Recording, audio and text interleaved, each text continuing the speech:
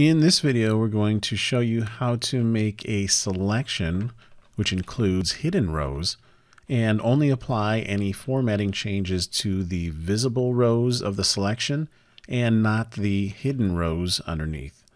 Let's get started.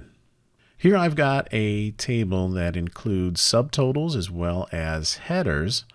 So I'm going to switch the view to the subtotal level. And you can see we've gone and hidden all the actual data.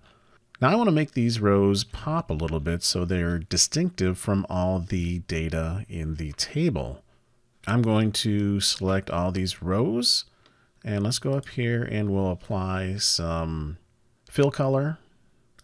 And cool, when I did that. So now once I go back to the regular view, you can see it's applied the fill color to the entire table, which included those hidden rows.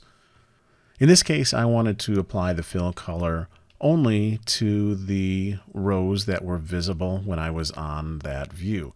So I'm going to switch back to that view, and actually I'm going to go ahead and undo what I did. So now we're back to the row view that I only want these to be highlighted. So the key here is while I have the visible rows that I want the changes to highlighted, I'm going to use the keyboard shortcut Alt and semicolon, and that switched our selection to only the visible rows. You can see there's a little bit of separation between the rows now. So when I apply the formatting again, I'll come up here, click fill.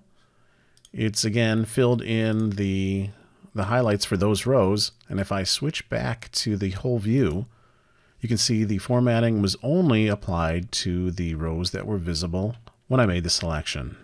To be notified of future tips for Excel, subscribe and click on the button. If you want to, go ahead and give this video a like. Thanks for watching, and we will see you, as they say, in the next one. Thanks for watching.